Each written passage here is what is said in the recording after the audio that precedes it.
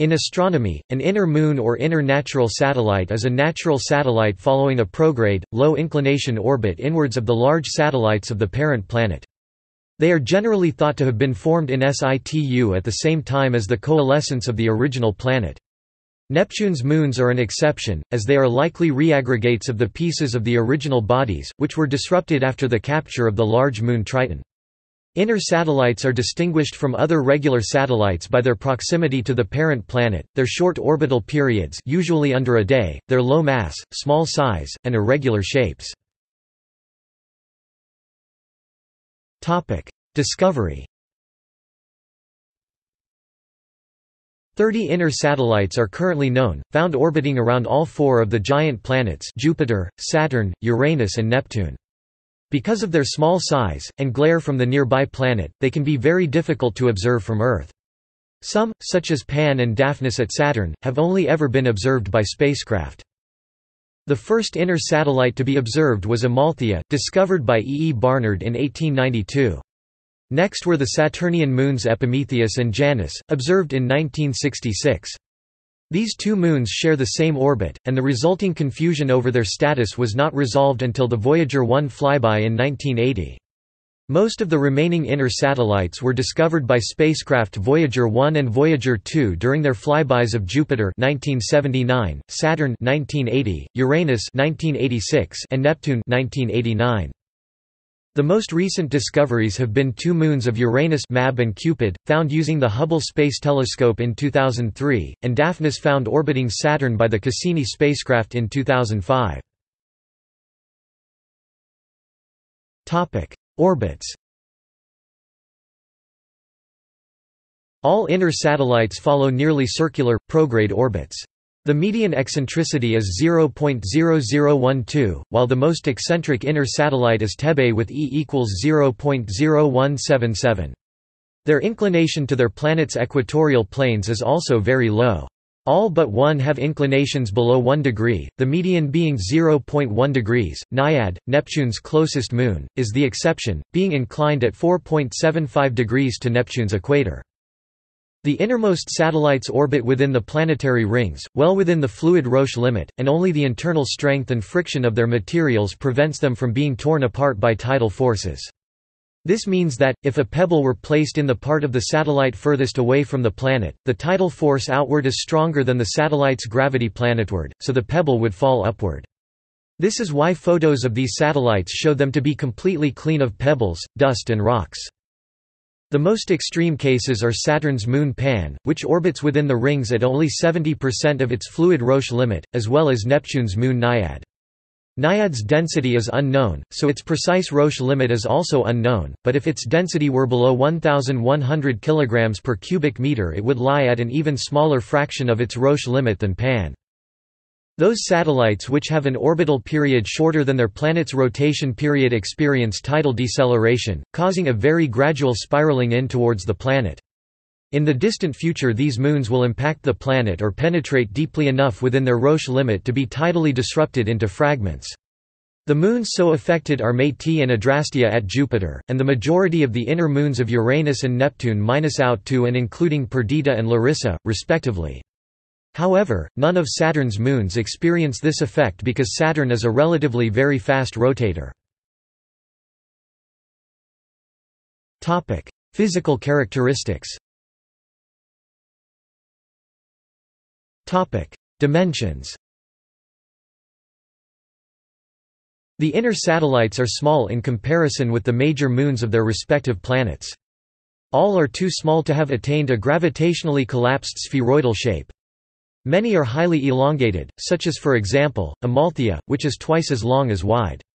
By far the largest of the inner satellites is Proteus, which is about 440 km across in its longest dimension and close to spherical, but not spherical enough to be considered a gravitationally collapsed shape.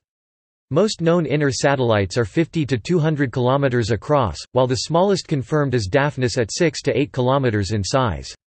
Unconfirmed bodies orbiting close to Saturn's F-ring, such as S2004 S6, may be somewhat smaller moons, if they are not transient clumps of dust instead. The Cassini spacecraft has recently found indications, small dusty rings, that even smaller moonlets may be orbiting in the Cassini division.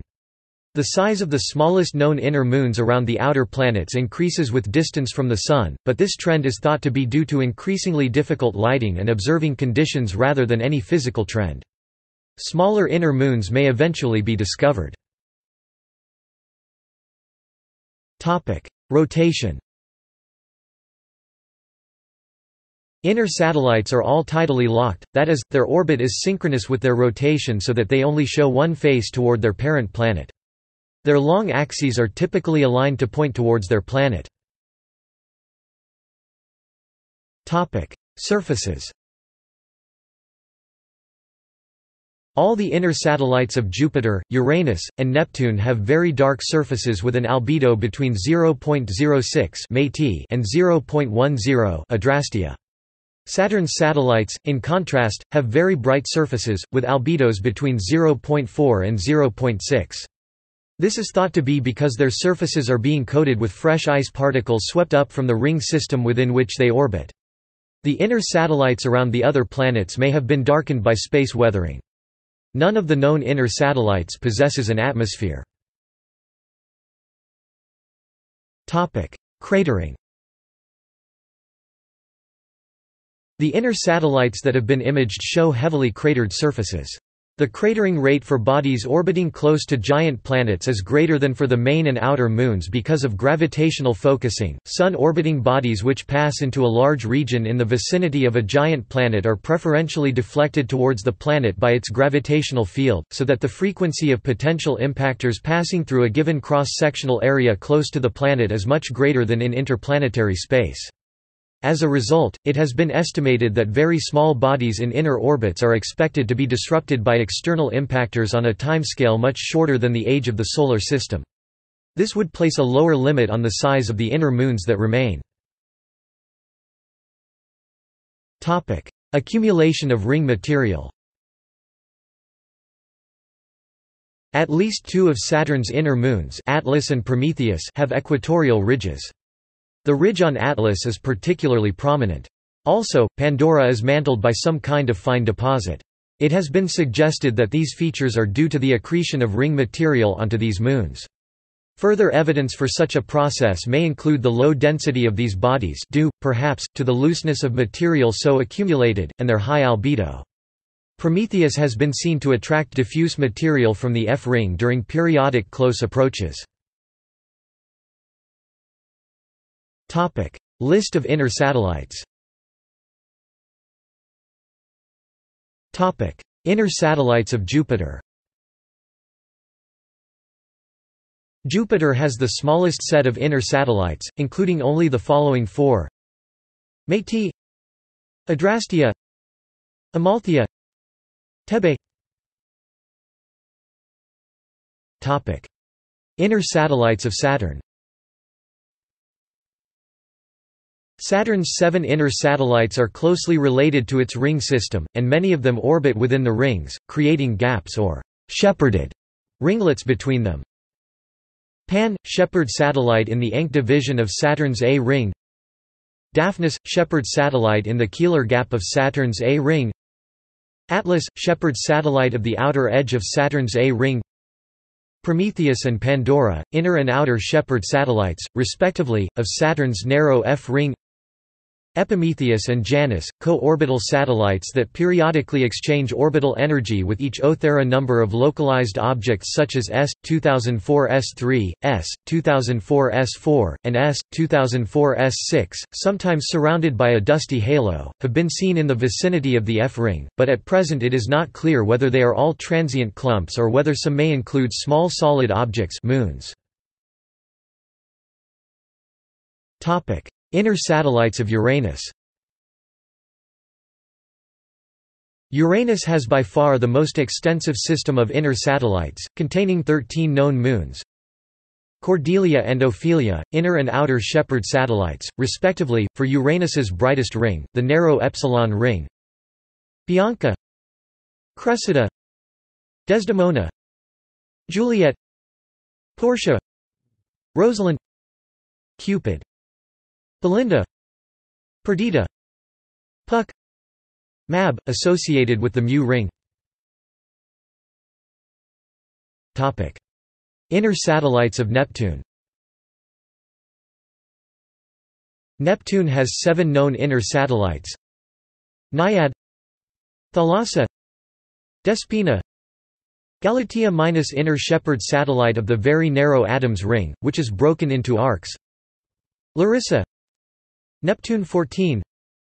Proteus. It is thought that they are rubble piles re-accreted from fragments of Neptune's original satellites, inner or not. These were strongly perturbed by Triton in the period soon after that moon's capture into a very eccentric initial orbit. The perturbations led to collisions between the satellites, and that portion of the fragments that were not lost re-accreted into the present inner satellites after Triton's orbit became circularized. Exploration. Most of the inner satellites have been imaged by the spacecraft Voyager 1 and Voyager 2. The majority have only been seen in images as single pixels, or resolved to only a few pixels across. However, fairly detailed surface features have been seen on the following moons. References